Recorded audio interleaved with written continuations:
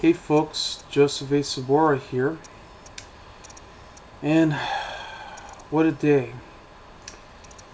I'm just glad that everything turned out okay. Wasn't the best I expected for Black Friday, but at least I got what I had to get in mind. Well, during Black Friday, I went to Walmart and Best Buy, but I did bought some other two Blu-rays earlier from Target. Wasn't a big selection, sadly, yeah, because I heard Target had the worst in their prices. And the worst part is they didn't have a good selection over there, sadly. And most of the good titles are way overpriced. I wish it was part of that deal, but I was really disappointed. And most of which were the ones I already got last year, like such as Pulp Fiction, Jackie Brown, and all that. But there wasn't anything big, so it was just... And I was amazed that they got Dumb and Dumber on Blu-ray for $4, which I already owned already. I bought it in 2009. Anyway, I went to Walmart and I only bought 5 Blu-rays, and I probably would have got some more too, for what it's worth, but I decided I'll just wait on that, if that's okay. And I got some more, 4 Blu-rays at Best Buy, which we had a hard time because we couldn't find the 2 Blu-rays we were looking for, because they were supposed to have them at Walmart for a lot less. It was like $8, or at this rate $8.96. I wanted to get the movie Brave along with Dr. Seuss's The Lorax. Those were good because I thought this would be worth having. I could have got some more movies though. There were other titles I would have loved to own. But I'll tell you this though, I was happy though that when I went to on one of those 196, 396, and 796 Blu-rays and DVDs sections, and they were all in those red boxes. I actually spotted one of the worst movies ever on the shelves, and they were on the ground. One of my best moments of that is I actually kicked the DVDs. Well, they weren't damaged or anything, but it felt pretty much the same way. And it was, of course, The Devil Inside and those stupid In Time crap, which I can't believe that's even on there. That stupid Justin Timberlake. Go figure. They have some good titles, but not as much. But on the other hand, I did pick... But anyway, this is what I got so far during Black Friday. Starting with the Walmart ones, I got Caddyshack, a great movie to own, especially on Blu-ray, and it has one of my favorite actors, Bill Murray, along with Chevy Chase. Yeah, I know they both didn't get along originally, but they were on screen, so that was cool. It also stars Rodney Dangerfield and Ted Knight, and of course Michael O'Keefe. Has a great cast. Cindy Morgan too, before she went on to star in the movie Tron, and of course you can see the gopher right here. Yeah. Great movie to own on Blu-ray. It only costs $3.96. Definitely a must own. And I also bought Blazing Saddles, a Mel Brooks movie that you could really enjoy, which has the entire cast including Gene Wilder, Cleveland Little, along with the late great Alex Karras. I totally miss him. And also Mel Brooks, of course, with Harvey Korman, Madeline Kahn, and so on. It's a great movie to watch. It's right up there with Young Frankenstein, The Producers, and of course my personal favorite, Spaceballs. Yeah, I really love these movies. My next one, of course, I got is The Grinch, or simply put, How the Grinch Stole Christmas, This is, of course, the Jim Carrey version of it. That's live action. And I really enjoyed this movie when I first saw this in theaters back in 2000. I really like this movie. I don't care what anybody says. I think it's definitely a must-buy. I still love the short cartoon with Boris Karloff doing the voice of the Grinch, because I know Dr. Seuss's stories as well as the cartoons, I mean, they're the best. But it's definitely a must-own, and I love the green Blu-ray case, and it's hard pressed too. And the best part, and what's interesting about this though, is that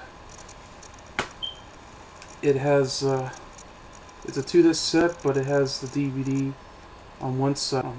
They put it on the DVD sleeve, so I guess it's okay. But it's still worth getting. Really enjoy that. And another movie I've gotten is another Dr. Seuss favorite, also starting with Jim Carrey, but with Steve Carell. Dr. Seuss's Horton Hears a Who. I really enjoy this movie a lot. It's definitely worth picking up for Blu-ray, and plus it's a hard press case, thank goodness. No Eagle Box cases. I mean, the digital copy, of course, is useless, but at least you got the Blu-ray for it, so it still plays perfectly. I really enjoy this movie. And in fact, this is way better than The Cat in the Hat. Trust me on this one.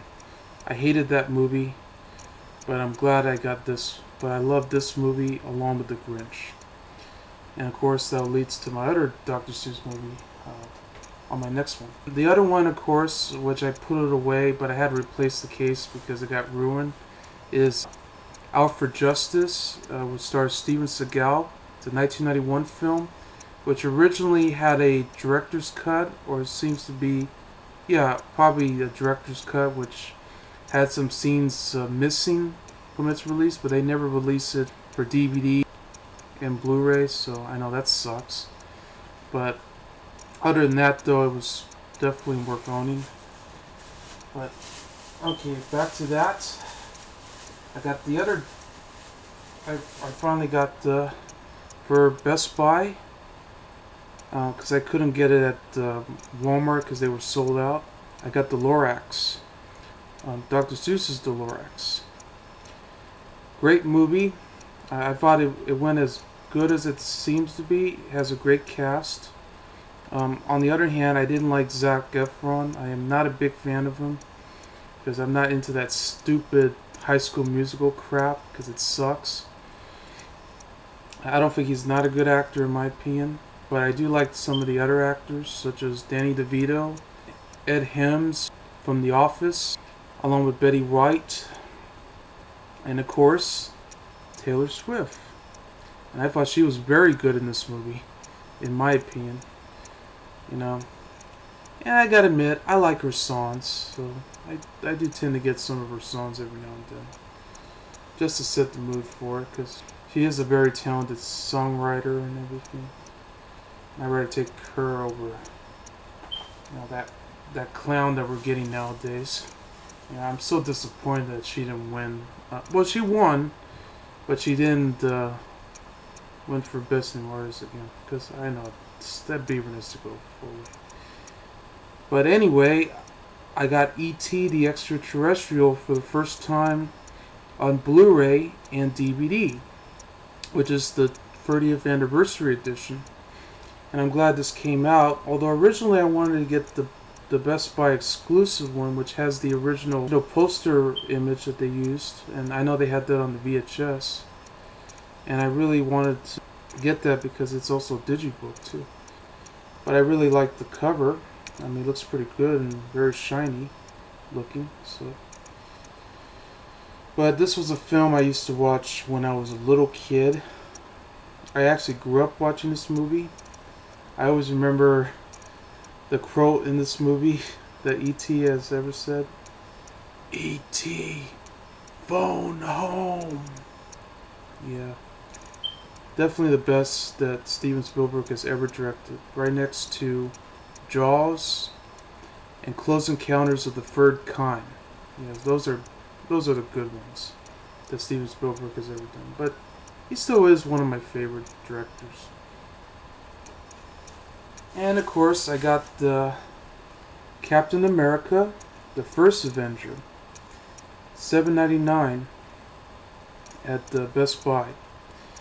Good deal for me to buy, because after owning the Avengers, I really want to get this movie. I couldn't find 4 though, sadly, but I really want to get that one too, and the Incredible Hulk as well, and that will complete this Avengers collection if you think about that, because I got Iron Man as well, so I love this, and I can't wait to see Iron Man 3 when it comes out, because I already saw the trailer for that and it looks awesome. So hopefully it'll be as good as it should be. But either way, definitely pick this up. And last but not least, Brave. Yes. I had a hard time looking for this. And what really pissed me off though was that Best Buy still had it for $29.99 for this. So I felt so frustrating that since they didn't have this at Walmart, I wanted them to price match this. And I'm glad that they still do something like this, because if it wasn't for that, I wouldn't be able to get this at all. But I'm so glad they price matched it to $10. At this rate, $9.99. So it was a must-own to get. But I really am happy. And I also got some more. I got 2 more Blu-rays that I bought, but it wasn't the Black Friday thing, but it would have been close. One was Red Dawn, the original. It was $9.99, so I thought, why not? And the other one is the Punisher, the 2004 version. It's a theatrical version, of course. It's not the extended cut, but although I kind of wish Lionsgate did release that. But it was worth getting, because I haven't seen The Punisher in quite a long time. In fact, I haven't seen it since it came out in theaters. I remember seeing that when I was still in college. It was very fun. But that's all I had to say for now. This may be the first video I've done to show Blu-rays, although I haven't done DVDs. I'm not really into doing those Blu-ray and DVD updates nowadays, like Cool Duder or many others out there that's been doing them, but I'll tell you this, I have tons of movies all the way stocked up, especially on the back right here, right behind me, which is right here. As you can see it. I'm sorry, I'm just having trouble trying to go to my direction, but I have a whole bunch of them all stocked up.